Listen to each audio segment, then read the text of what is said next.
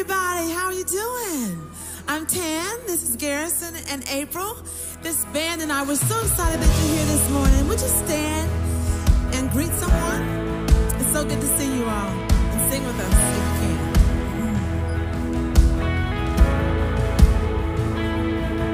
As the Spirit was moving over the water, Spirit, come move over us. Come rest on us. Come rest on us. As the Spirit was moving over the water, Spirit, come move over us. Come rest on us. Come rest on us. Come down, Spirit, when you move, you make my heart pound.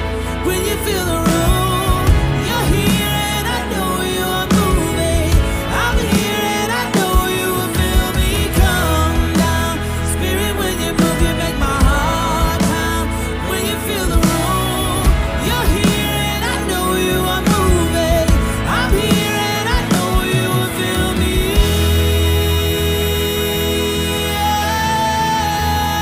Holy Spirit, come, yeah. Oh, fire and wind, come and do it again. Open up the gates, let heaven on in. Come rest on us. Come rest on fire, fire and wind, come and do it again. Open up the gates, let heaven in. Come rest on us. Come rest on us. Come down, Spirit, when you move, you make my heart pound. When you feel the room, you're here and I know you are moving. I'm here and I know. Come down, Spirit, when you move, you make my heart pound. When you feel the room, you're here and I know you are moving. I'm here and I know. Feel me, feel me, feel me, feel me, feel me, yeah. More of you, less of me. More of you, less of me, God, yeah. Holy Spirit, come rest on us. You're all we want. You're all we want. Holy Spirit, come rest on us. You're all we want. That's it. You're all we want. Holy Spirit. Holy Spirit, come rest on us. You're all we want. God Almighty. You're all we want. Holy Spirit. Come on, Jesus. Do your thing. Hey. You're all we want. You're all we want. You're all we want. Come down, Spirit, when you move, you make my heart pound. When you feel the room, you're here and I know I'm here. Come down, Spirit, when you move, you make my heart pound. When you feel this room, you're here and I know you are moving. I'm here. Come down, Spirit, when you move, you make my heart pound. When you feel the room, you're here and I know you are moving. I'm here and I know. Holy Spirit, come rest on us. You're all we want. God, we need you. You're all we want. Holy Spirit, come rest on us. You're all we want. You're all we want. Holy Spirit, come rest on us. You're all we want. Everything we got going on right now, God, we need your Holy Spirit in this place to sweep this place, God, and give us a peace that surpasses all understanding. God, we love you. Thank you for Buckhead Church. Thank you for all these churches. In your name we pray.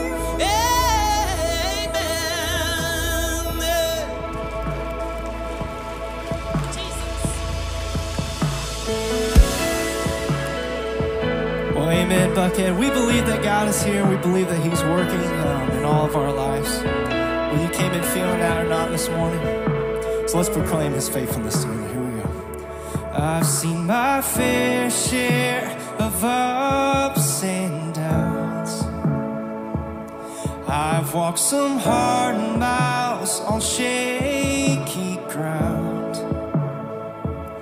But from the place that I am standing now, and it's clear to see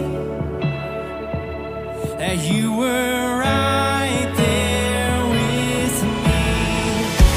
And all you ever been, all you ever will be, all you ever are is faithful, faithful.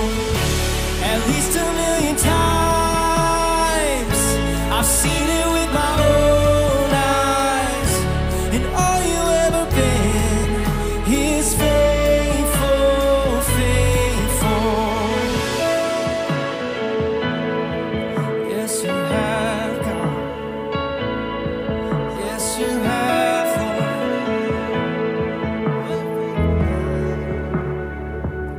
I've had plenty and I've seen drought. I've been on fire and I've burnt out. But from the place that I am standing now, oh, it's clear to see, yeah, you were right there with me. All you ever been, all you ever will be, all you ever are is faithful, faithful. At least a million times I've seen it with my own eyes. All you ever been is faithful, faithful.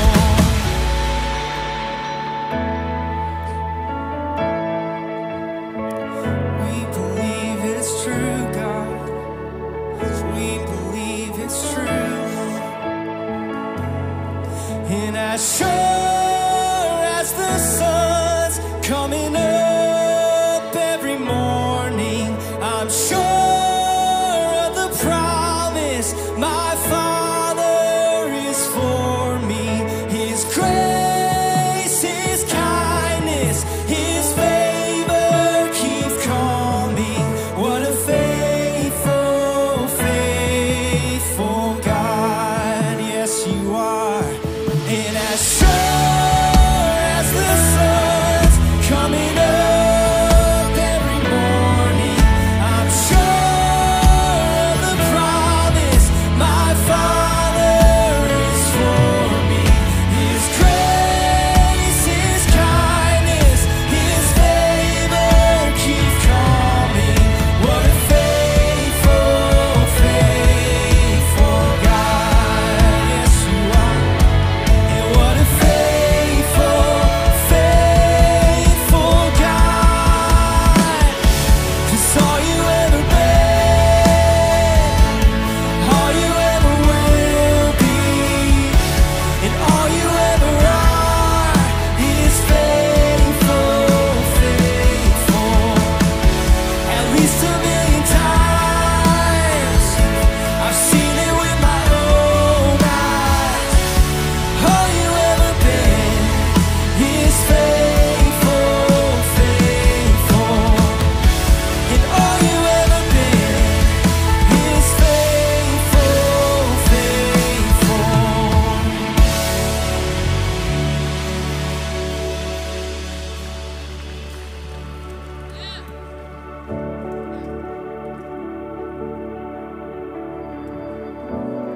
You've been so faithful, Lord.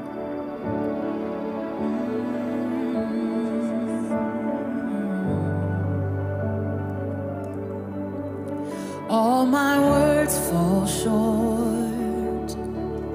I've got nothing new. could I express all my gratitude? I could sing these songs as I often do, but every song must end, and you never do. So I throw up my hands and praise you again and again, 'cause all that I have is a hallelujah, hallelujah. I know it's not much, I've nothing else fit for a king except for a heart singing hallelujah, hallelujah.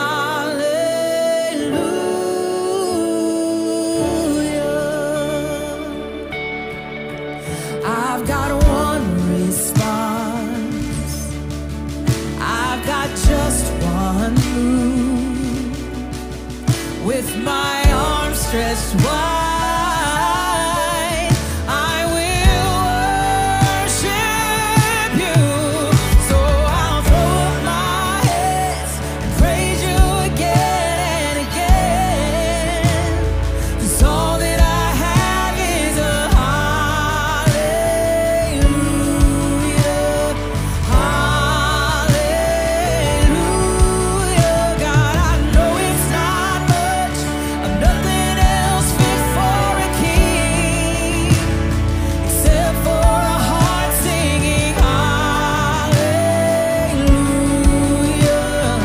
hallelujah.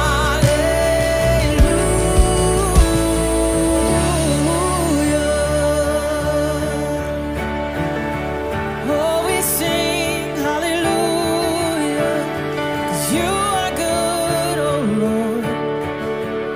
You deserve all praise. So come on, my soul, don't you get shy on me. Lift up your song, 'cause you've got a lion inside of those lungs. Get up and praise the Lord. Come on, my soul, don't you get shy on me. Lift up your song, 'cause you got a lion inside of those lungs. Get up and praise the Lord. Oh, come on, my soul, don't you get shy on me. Lift up your song, 'cause you got a lion inside of those lungs. Get up and praise the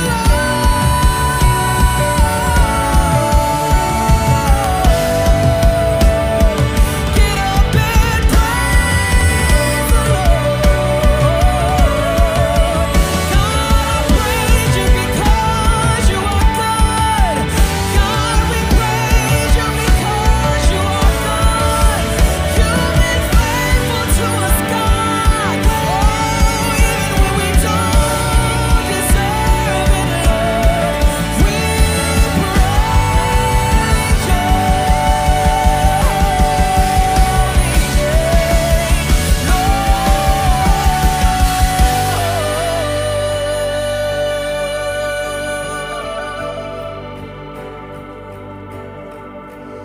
So I throw up my hands and I'll praise you again and again, 'cause all that we have is a hallelujah,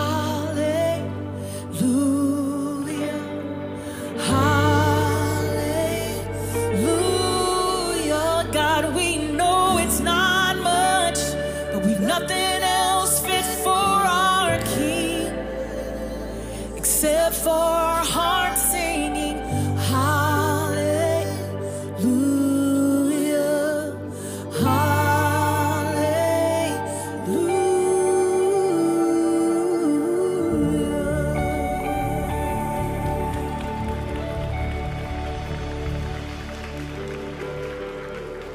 Would you pray with me?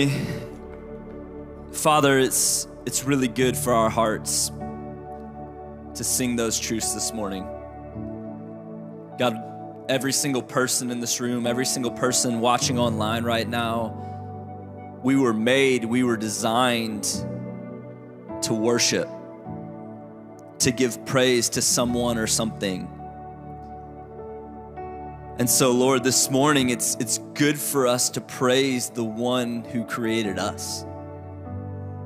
And God, oftentimes it doesn't feel like we have much to bring.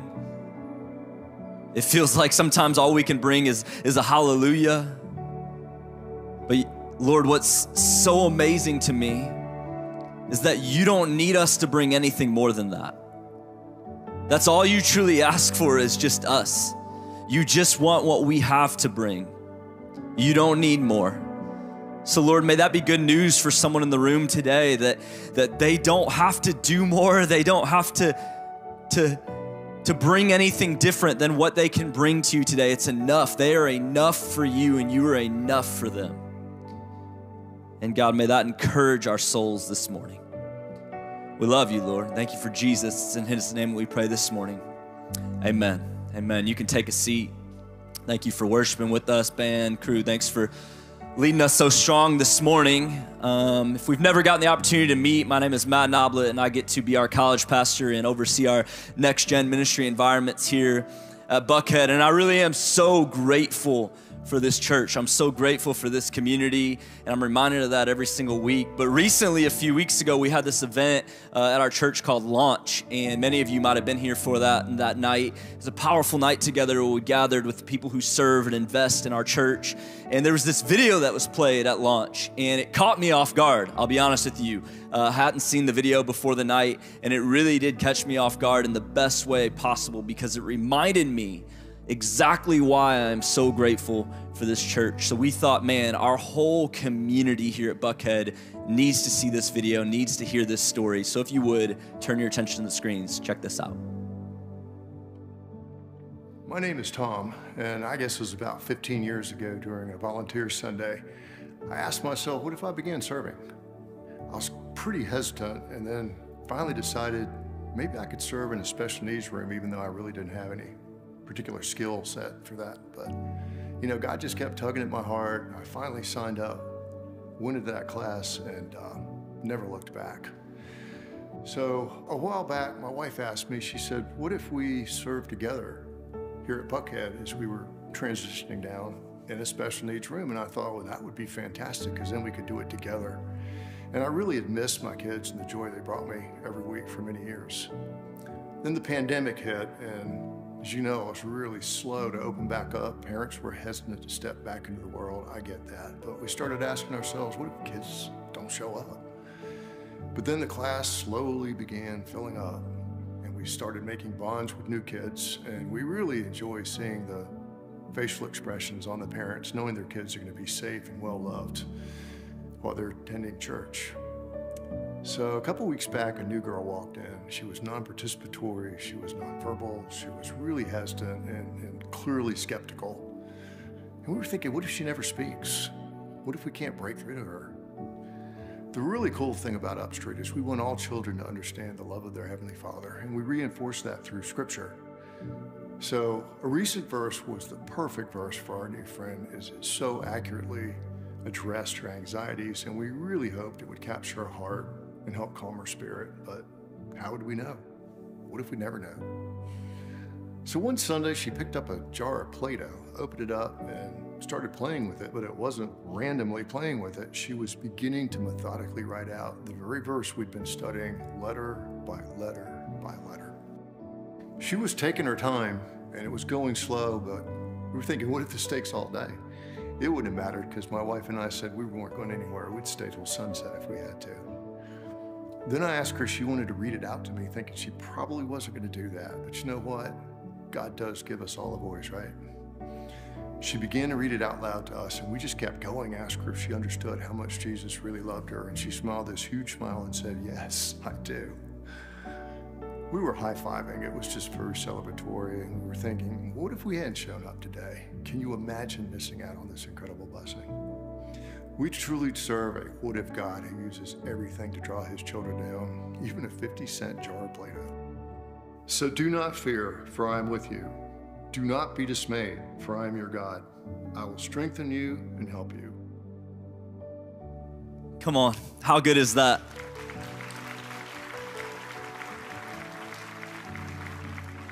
I love that line that Tom said, what if we hadn't shown up today? It's people like Tom and Kathy Rhodes who continue to show up, say, Lord, I want you to work in me, but I also, God, I'm making myself available. I'm positioning myself in such a way where, God, you can work through me, to a moment like that where this student, this young child ends up writing out something with Play-Doh like that. That's a picture at the end there that you saw of what actually that moment led to. So amazing. And so there's some people in our church, we have a lot of new people coming every single Sunday, like so many first-time people showing up. Maybe today it's your first experience. And I just want to let you know that the best way for you to really get connected in our church and to make this big community feel a little bit more personal, and the best way for you to get involved in the life and mission of this church is by taking a step in serving and allowing God to work in and through you. And so the best way we know to do that and for you to kind of get a sneak peek of all that God's doing here is actually at an event that we have once a month called Volunteer Sneak Peek. It's the last Sunday of every single month that happens at the 9 and 11 a.m. service, and it's coming up. You can find out more about Volunteer Sneak Peek, the upcoming event, on the hub, buckheadchurch.org/the hub, or scan the QR code on your seat, and it'll take you there, and you can find out all about it. And I can strongly encourage many of you, would you consider taking that step and investing just like Tom and Kathy Rose? You never know what's on the other side of your yes and willingness to get invested. Hey, today we're kicking off a brand new series with our lead pastor, Joel Thomas, and it's a powerful topic. We're talking about how to monitor and check the condition of your heart. So I can't wait to dive in to Check Your Heart Part 1 in just a moment. Before we get there, turn your attention to the screens.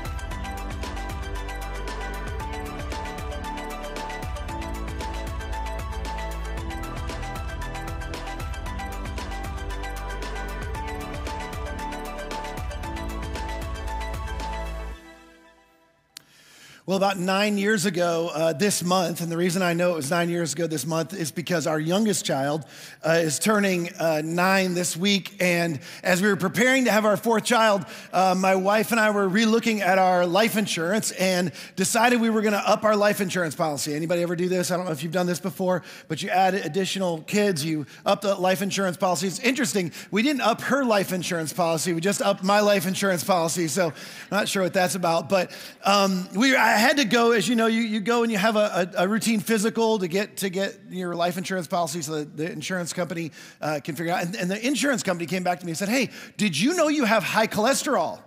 And I was like, I did not know that I have high cholesterol. They're like, yeah, well, this is something that's a little concerning. We need you to you're gonna have to do some more testing, before we can approve your insurance policy. So I went to a doctor. We had a trusted doctor friend, and he said, okay, here's what we'll do. We'll just go get an EKG. I'll look it over. I'll send the information. You'll be good to go with the insurance company. So he sent me to get an electrocardiogram, which wasn't that big a deal. They put some electrodes on you. They look at your heart and quick and easy, in and out. So I get the phone call from the doctor, and he said, hey, it's not super concerning, but I noticed something on your EKG, and it was enough irregular that I want to do another test, just to be sure. This is just for precaution. I just want you to know I'm not alarmed. So he sent me to get an echocardiogram, which is more used like sonogram technology. They look at your heart, and And so when they did that test, it was sort of inconclusive, and he wasn't satisfied. So he decided to order a nuclear stress test.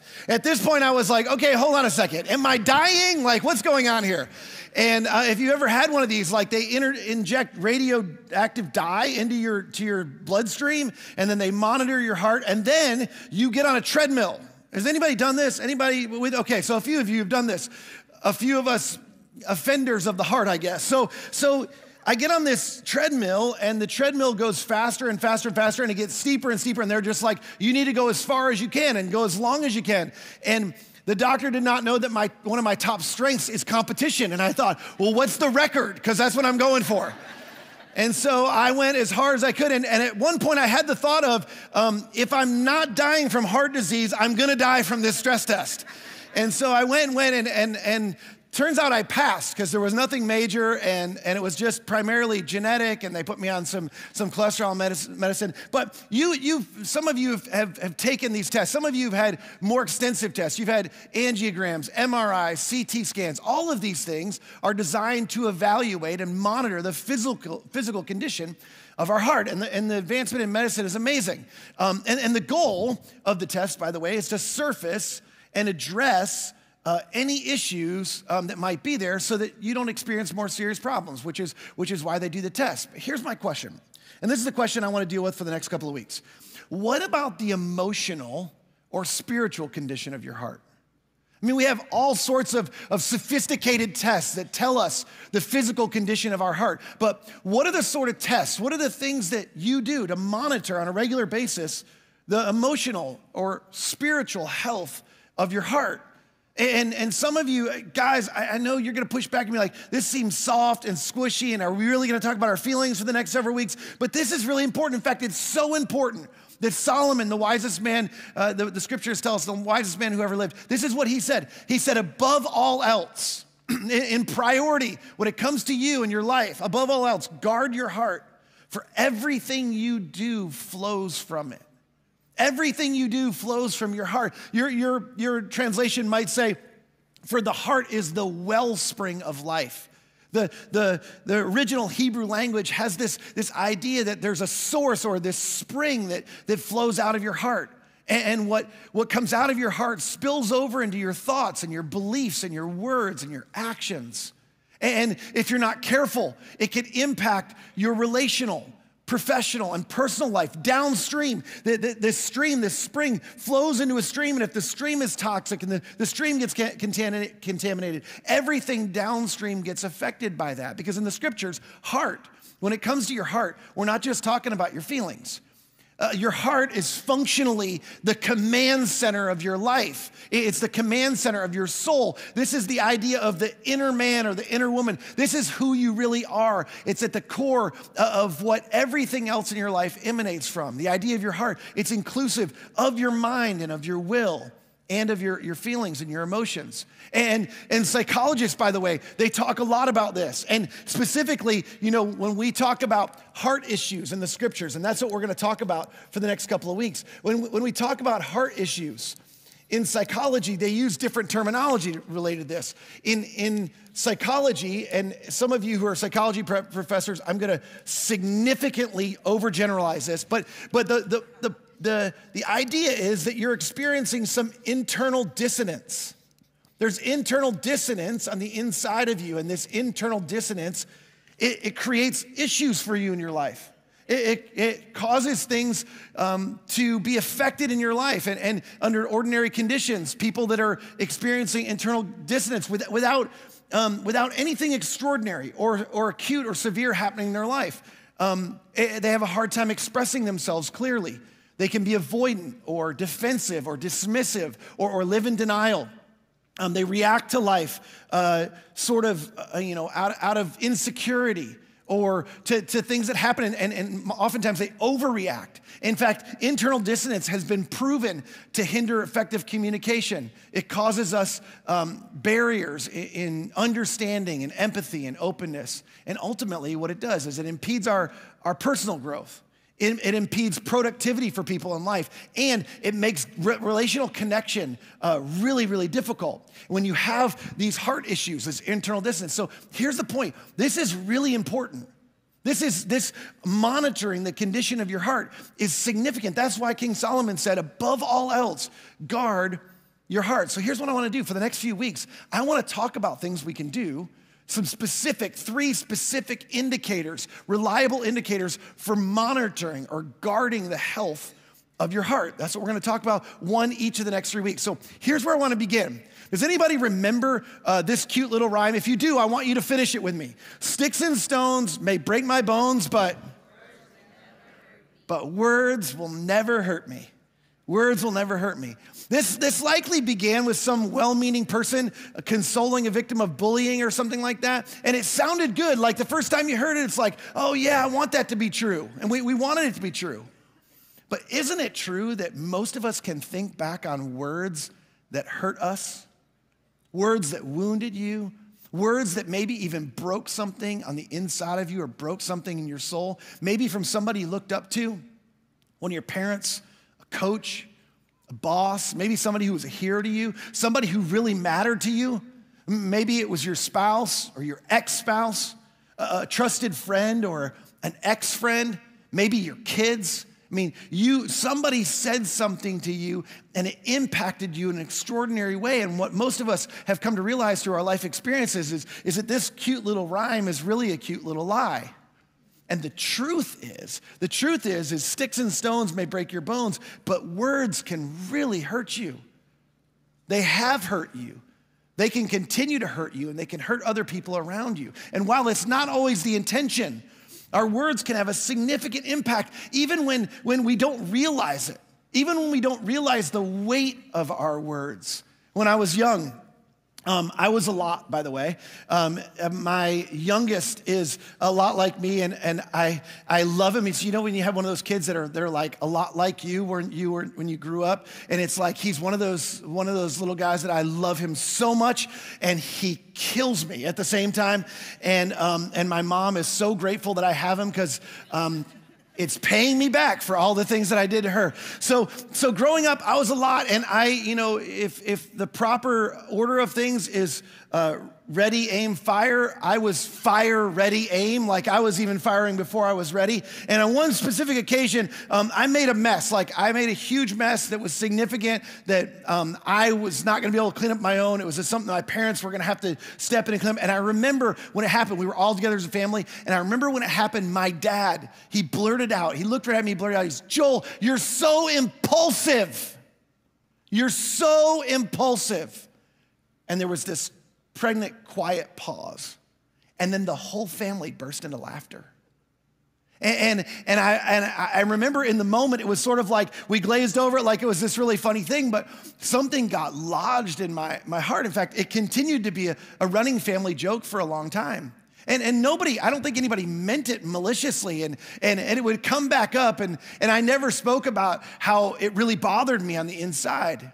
And then I remember in my late 20s, in leadership, I remember being paralyzed, and I could not figure out why I had such a difficult time making decisions. And I was talking with a coach, like a leadership coach, and she and I were talking about some of the things and experiences we had that paralyzed us in leadership. And I remembered this story, and I remember telling her the story, and I remember that this was something that caused me to question my own intuition. I'm a feeler, and I lead intuitively. And so often I was paralyzed in terms of my leadership, in terms of thinking, what if I'm just being impulsive? And I had a difficult time trusting myself. I mean, words can be powerful. Some of you have your own stories, you have your own examples. You have some things that you call back from time to time that affect you or paralyze you or continue to hurt you.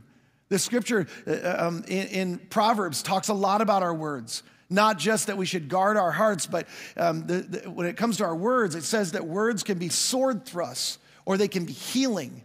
And words can turn away wrath, or they can stir up anger. Words have the power of life, and they have the power of death. So here's my question. What makes the difference when it comes to the nature of our words? And what does that have to do with the health or the condition of our heart? Well, Jesus addresses this brilliantly in an awkward encounter. It's like one of the most unlikely of places for him to give this lesson. But if you have a Bible, Matthew chapter 15, I say this a lot. I probably don't say it enough. If you don't have a Bible, or the YouVersion app is amazing. It's the Bible app. If you don't have a Bible and you want one, a physical Bible, we have Bibles. I would love for you to have your own Bible. If you can't afford one, you can go to the guest services table. Matthew chapter 15, in the first few verses of the chapter, there's a bit of backstory. The Pharisees are confronting Jesus, which never goes well for them. But apparently, he and his disciples were violating one of the cleanliness laws, which the Jewish people took these very seriously. These were the laws about how to stay clean. It was about being obedient to God and staying in right relationship with him. And Jesus actually calls out the Pharisees for their hypocrisy and a misapplication of the law. And specifically, they were dishonoring their family. You can go look at those set of verses if you want. But this is sort of the background. So in the midst of them sort of misapplying this, Jesus has this mic drop moment with them where he kind of shuts them up as they're kind of trying to call him out on these cleanliness laws.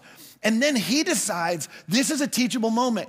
And so Jesus, then he calls the crowd to come and to hear. And so it was just the disciples and the Pharisees, but he calls the crowds in. There's lots of people who have been following him because he'd been doing miracles. So he calls the whole crowd and he says, listen, and try to understand this. This is different from what you've been taught before. This is new. And he says this, it's not what goes into your mouth that defiles you. I know you've been taught this before. You've been taught that when you eat things or you eat unclean animals or you eat unclean food or you haven't washed your hands or the right ceremony didn't happen, you know, that this is what defiles you. But you're actually defiled by the words that come out of your mouth, not the things that you put into your mouth. And then a couple of the disciples push back on Jesus a little bit. It's like, hey, that's offensive to the Pharisees, and it is new. It's different from what we've been taught. And they push back a little bit, and then Peter stepped up. And Peter said to Jesus, okay, hold on a second. Before we get into an argument about this, explain to us this parable. Explain to us the parable that says people aren't defiled by what they eat. And Jesus responds, and he's like, don't you understand? And he's specifically talking to Peter. Don't you understand yet what I'm talking about? Peter, you've been following me. You've been with me. You don't understand yet? So Jesus decides, and I think this is hilarious. He decides he's going to break it down in the most simple of terms, and he gives them a biology lesson, really anatomy and physiology lesson. And he says this. He says, anything you eat passes through the stomach, and then it goes into the sewer. Are we tracking? Does anybody need more details on this process and how it works? I know we're in big church, but we could give more details if we need to. Apparently, they didn't need more details. So Jesus goes on. He says, but the words you speak come out of the heart, and that's what defiles you. For from the heart comes evil thoughts. From the heart comes murder and adultery, all sexual immorality, theft, lying, and slander. And what's interesting about that to me is none of those are thoughts. All of them are actions, but they all originate with thoughts. They actually come out of the heart, which is where our thoughts and our will emanate from. And all of these things are damaging to you, and they're damaging to people around you. They have a relational and personal impact in your life. He goes on, he says, these are what defile you. These are the types of things that ruin your life. These are the types of things that when they come out of your heart, downstream, destructive things happen. Brokenness happens. Difficulty happens in life. Eating with unwashed hands, that will never defile you, which this is what the Pharisees taught. They taught that not washing your hands before you eat defiled people. It made them unclean and unacceptable, even detestable to God, which was a misapplication of the law. This isn't why God gave them the law of hand washing in the beginning. It was completely opposite of this. God gave them a different law. One of the things that's interesting about this is the CDC. Do you remember this during the pandemic? During COVID, the CDC came out and made this declaration. The most important thing you can do to mitigate the risk of spreading or being affected by the COVID-19 virus was to wash your hands. And then they proceeded to make sure and distribute. This was the most distributed medical health information, most widely distributed in the US, was how to wash our hands. We all had to relearn how to wash our hands. And here were the steps. You remember seeing these? I think this is hilarious, by the way. We had to learn. You wet your hands first. You can't just lather them first. You wet your hands first, then you lather your hands, then you scrub your hands, because you can't just lather. You need to scrub. And your Apple Watch will actually, there's a setting that'll tell you how long you need to go to actually wash your hands. And then you rinse your hands, and then you dry your hands. And then, ta-da, you have clean hands. And now as adults, we all relearned how to wash our hands. But here's what's interesting about this. And look, if you're new to Christianity or you're new to the Bible, I just want you to consider this for a minute. Did you know that 3,000 years before we discovered how diseases were spread, that they were spread through germs, which wasn't until like the late 1800s, 3,000 years before that, God instructed the Israelites to wash their hands to keep them from sickness. I mean, that's unbelievable. I mean, we didn't know that washing your hands was that important for staying healthy. But God, to protect his people, he gave him this instruction. And this is what's happening. The Pharisees are misapplying this. They're saying, no, this is how you have to stay right to God. And Jesus goes, look, no, there's something far more damaging than ingesting something that impacts your physical health. I mean, that can impact your health. But the sort of internal dissonance that you let come out of you, the internal dissonance that comes from heart issues on the inside, it can be damaging to other people. And that's what can defile you. Jesus told a parable to explain why this is the case. And this is what he said. He said, no good tree bears bad fruit, nor does a bad tree bear good fruit. Parenthetical idea, by the way, in 9th grade. This is earth science. We've moved from anatomy and physiology to earth science. My 9th grade, I can't make this up, but I have to tell you because I'm a preacher. 9th grade earth science teacher, his name was Mr. Roundtree. He was 6'5", long arms, and he didn't like Mr., so he just had everybody call him Tree. Perfect for earth science. So no good tree bears bad fruit. No bad tree bears good fruit. Each tree is recognized by its own fruit, which we go, of course. Apple trees bear apples. Peach trees bear peaches. People don't pick figs from thorn bushes or grapes from briars. Okay, Jesus, that sounds awesome. What's your point? Here's his point. A good man brings good things out of the good stored up in his heart. And an evil man brings evil things out of the evil stored up in his heart. So you can actually store one of two things in your heart. You can store good things and you can store evil things. And whether you accumulated the good things or you accumulated the bad things, or whether somebody handed to you, or because of somebody else's words, or because of somebody else's behavior, you were given or you were handed good things or bad things. There's two different types of things that you can store in your heart.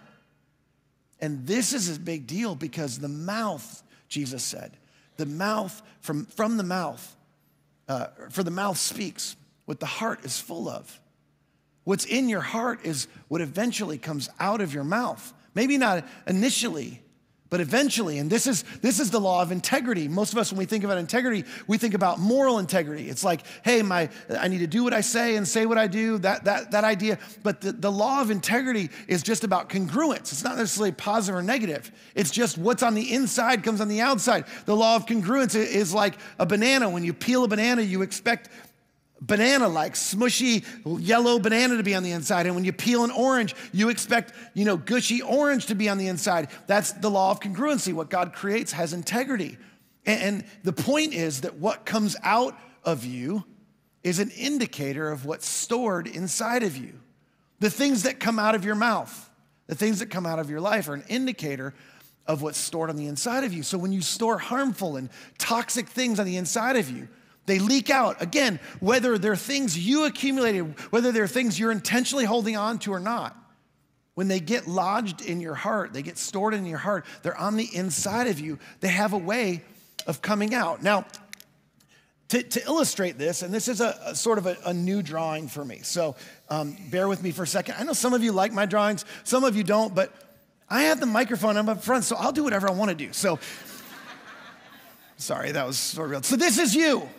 And you're a sphere. I know it doesn't really look like a sphere. It's hard to draw 3D. I'm gonna work on that in a second. But this is you, and I'm actually gonna draw the shadow side of you. There's a better side of you. If you could see this side of you, it's actually better than this side of you, but this is the shadow side of you. And some of you, you have the capacity, actually you all have the capacity, but some of you, you have hurtful things that come out of your mouth sometime. And I know we don't know each other well enough, so I'm not judging you. I'm just saying this is all of us. I'm pointing a finger at me too. We have the ability, but some of you, regularly hurtful things come out of your mouth, and others of you, critical things.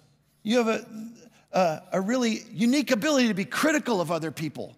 And some of us, we have the tendency for deceitful things to come out of our mouth.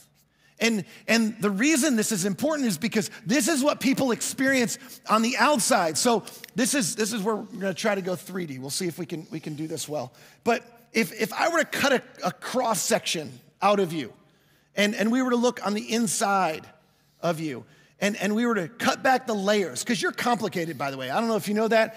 Just look at somebody next to you came with, they'll tell you that you're complicated.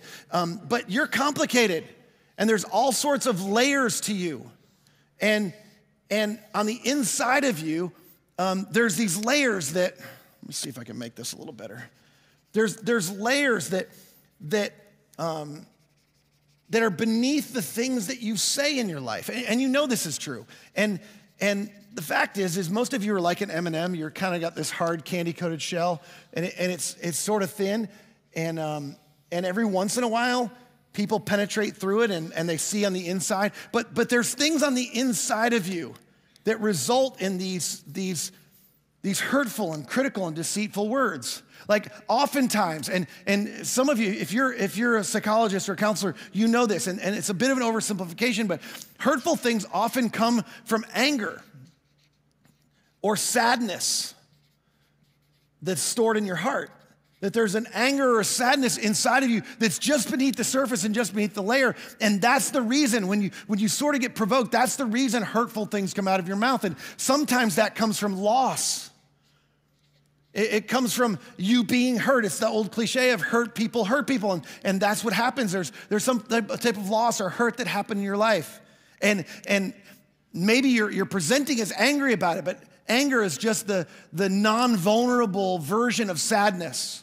When you're vulnerable, you're willing to be sad, but when you're not wanting to be vulnerable, you're angry. And oftentimes, hurtful things come out of your mouth when you're talking to other people, and it's not even really about the situation. The situation sort of provoked it, but it just came out. And sometimes you're not even sure where it came from, but you act, or you act, or you overreact, or you say things, and people are like, "Wow, what got into them?" You've seen this happen with people, and critical people, or critical words. They oftentimes come from envy or jealousy. We're jealous of certain other people, and that envy or jealousy has a root as well. In some ways, we're discontent with our own lives, and there's a discontentment that gets lodged in our heart, and it leads to envy and jealousy of what other people have and what other people get to do, and that causes us to be critical of other people out of our own insecurity. And then there's deceitful words, and oftentimes this comes from shame. We're deceitful or we're dishonest because we have shame or guilt about the truth about us, or where we really are in life, and we want to make it seem like it's better than it is, or we've done things that we want to cover up. We don't want other people to know about it because we have a fear. We have a fear of being found out, and these are just a few examples. This isn't all there is, but there's a lot more going on than just the words that come out of your mouth. I don't know if you've ever experienced this before, but I've seen this in all sorts of different places. In fact, just the other night, I was at a high school football game. It was a playoff game. And I'm listening to a whole bunch of parents and people yell things at players and at coaches. And if you're not from the South, by the way, you probably have a hard time understanding this, but we're passionate about our football. And I'm hearing them say things about players on our team and players on the other team and coaches on our team and coaches on the other team. And you're just listening to people and you're like, I wanted to turn around at one point and go, do you hear yourself when you talk? Like, I stole this line. It's one of my favorite lines from a movie called Jurassic World. Chris Pratt. I love Chris Pratt. But in the movie, there's this guy going off about something insane about using raptors to fight a war. And he's like, do you hear yourself when you talk?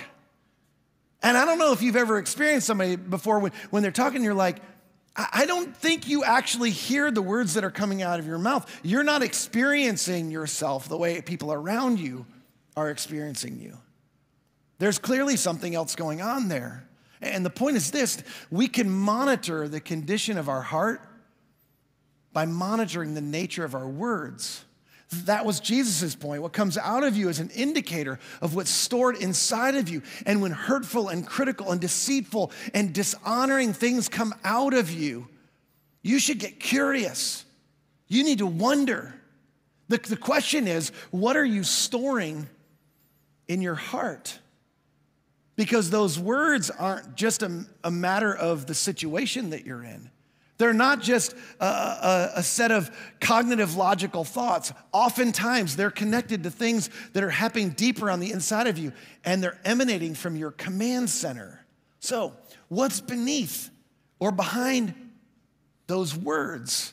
What's the root of where they're coming from? I had a counselor that when, and I probably had a thicker candy shell than the most people, and she would often pick at me all the time, like trying to get me to talk about more meaningful things, because I would just talk about the things that are happening, and this is what's going on around me, and you know, she asked counselor questions like, well, how does that make you feel, and all those sort of things. What used to bother me, and then finally she provoked me enough to where I would have this like really honest response and really tell her what I was thinking about a situation or about somebody else or about her in some cases, and I would just blurt it out, and she'd be like, all she would say, she'd get real calm, and she'd just say, that sounds important.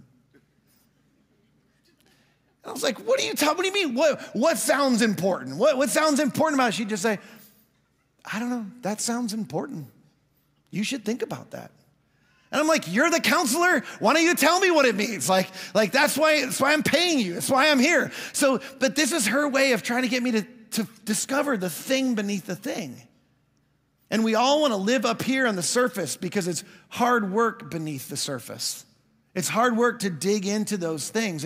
And we want to push back, and most of us push back, oh, it's squishy, and I don't want to talk about my feelings, and it's soft, but it's not soft. It's challenging. It's hard work. And it's almost never about the thing that's on the surface. It's almost never about what you're talking to your counselor about. It's almost never about the words that you spoke. It's almost never about the thing that you were reacting to, because our destructive words are often linked to something deeper going on inside of us. We're dealing with anger or bitterness or jealousy or insecurity or guilt or shame, and we don't even realize it because it's not on the surface. And it's been a while since we've dug below the surface. You ever watch somebody lose their mind over something pretty insignificant and you thought, this is not about that? I just was in Australia visiting some of our partner churches, which is amazing, by the way. God's doing some incredible things over in Australia and New Zealand, and we're getting ready to get on a plane to come home, 15-hour flight on the way home, and we're getting ready to get on the plane, and this lady loses her mind on her husband, starts berating him and yelling at him over the order in which they're getting onto the plane. Like it was, and I was watching this and I was like, this is clearly not about that. There's a lot more going on there than you know, the fact that he walked in front of her to get on the plane, which is sort of what provoked all of this stuff. And she's losing her mind. And my first thought was, I wonder what's going on. There's probably a lot more going on. I thought, this is exactly what I'm going to talk about on Sunday. Maybe I should talk to them and find out what's going on. And then I thought, I do not want to talk to them for the next 15 hours about this. And God bless him, because he's going to sit next to her the whole way on the flight. Anyway, that's another story. But I just thought, you know, you've seen this before, and you thought, this is not about that. The truth is for her and for many people in those circumstances, maybe for you, she's holding on to something that really has a hold of her. And most of us are storing or holding on to something in our heart, and it really has a hold of us.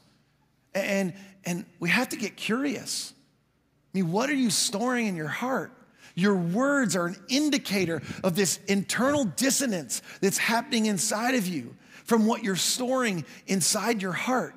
And this internal dissonance, it needs to be dealt with. In fact, psychologists, by the way, I love this. I love it when modern psychology or modern science, whether it's hard sciences or the soft sciences, prove things that the scriptures already told us. But psychologists commonly address internal dissonance with a therapy called cognitive behavioral therapy. You may have heard that term before. If you haven't, don't worry about it. Feel free to go look it up if you're interested. But it originated around the 1960s. Like, it didn't exist before that. So this is a way of getting at internal dissonance and dealing with it. And one of the key steps in the process is something called cognitive restructuring. Cognitive restructuring. Now that sounds like really official and sort of a complicated process. And it is in terms of leading somebody through it, but it just involves identifying and challenging certain negative or irrational thoughts that are in your mind and replacing them with more realistic or positive or, in most cases, more true thoughts. Amazingly, whether we knew it or not, before the 1960s, we already knew this. In fact, this is a very, very old idea. It's a very biblical idea. In fact, Romans chapter 12, verse 2, it says this. Look at this, and some of you know this verse. Don't copy the behavior and customs of this world, but let God transform you into a new person by changing the way you think. So when the Apostle Paul describes the transformation process, how we become free of or change, and we become free of the things that are lodged inside of our heart that we need to be transformed from, or at least restored from. This is what he says. He says, you have to be transformed, and you have to let God transform you into a new person by the renewing of your mind. So here's what this looks like.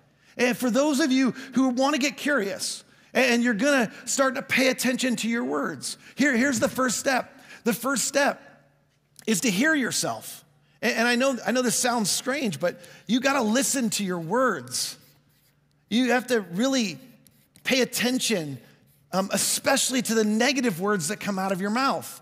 And the reason is because when you begin to hear yourself and hear the things that you're saying, what happens is you begin to get clues as to something that might be going on in your heart. You at least find a doorway towards your inner self, towards the command center. And if you have a hard time doing this, some of you need to empower somebody else.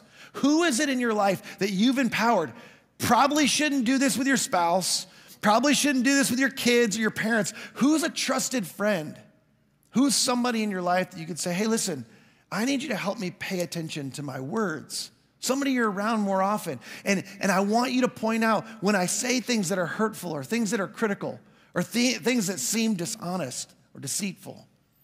I want you to point out to me, and I want you to help me pay attention to my words. And then after you listen to yourself, you hear yourself, the next step in the process is to look inside and to pay attention and go, hey, what could this be connected to? What could this be connected to inside of me? If hearing yourself is about your words,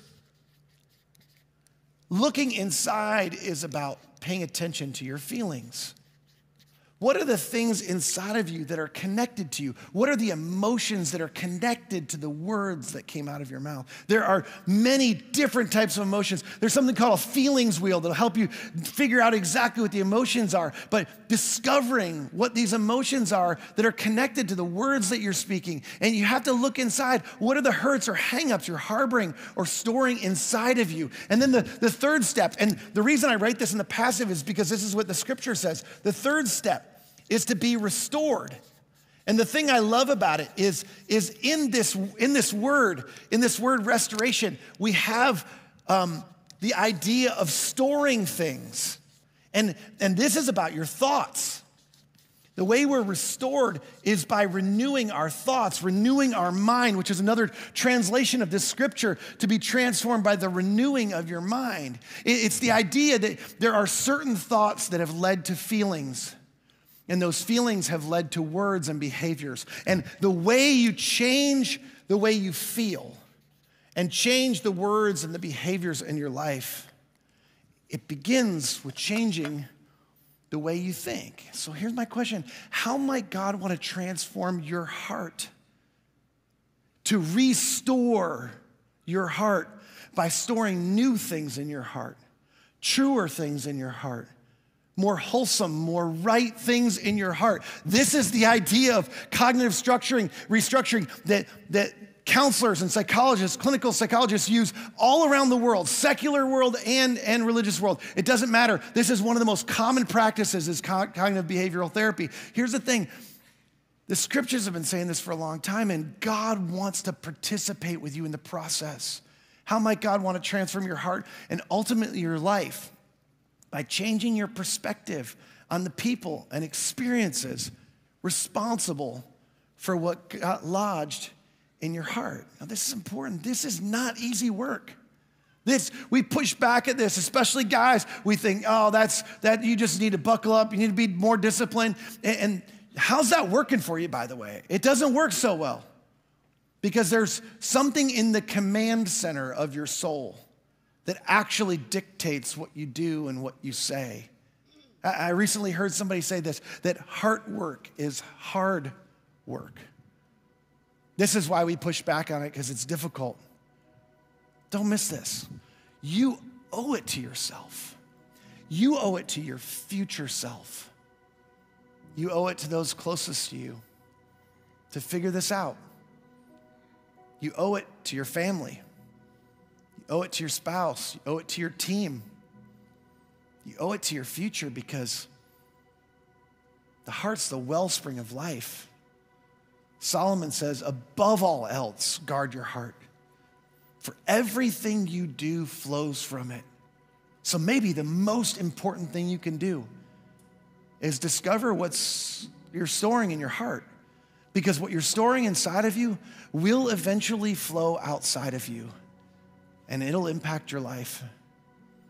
I told you I had got lodged in my heart this idea that I was impulsive, and in my 20s, what that looked like oftentimes was me being critical and me being dismissive of other people, me being a little sarcastic and passive aggressive.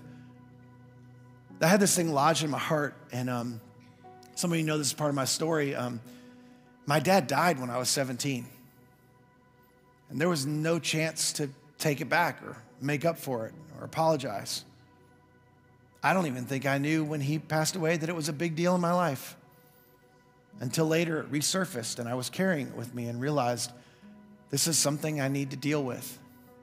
And then, like only God does, in my late 20s, as I was wrestling with some of this and talking with a coach/psychologist that was helping me in the midst of this, I got married not long after that, and I was celebrating a milestone birthday, my 30th birthday.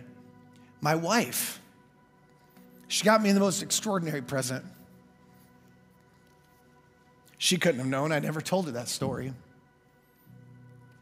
My dad was my hero. It was hard for me to ever speak negatively about him. In fact, the truth is, I would tell you that the 17 years I spent with my dad, I'll take over having any other type of dad. But that one thing was lodged in my heart because I held him in such high esteem. And I didn't know what to do about it. And my 30th birthday, my wife got me this present. And to you, it looks like 6 golf balls.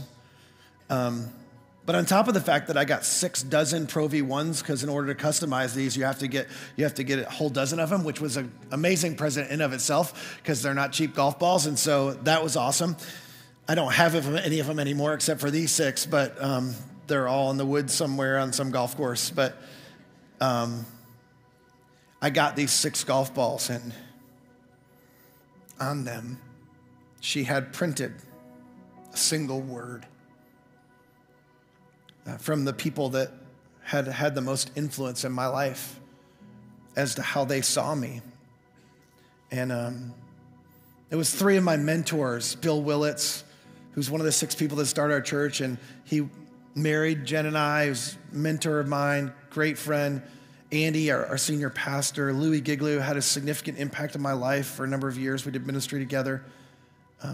My Uncle David was my dad's brother. My brother, who was my best friend. And another pastor friend of mine that we traveled together through seminary, and this sat on my shelf in my office for a lot of years. And it was one of the things God used to renew my mind, to help me to see myself with what was true about me and who I really was. And the truth is this is what God can do for you. There's something inside of you that you're storing, that you're harboring, that you're holding on to.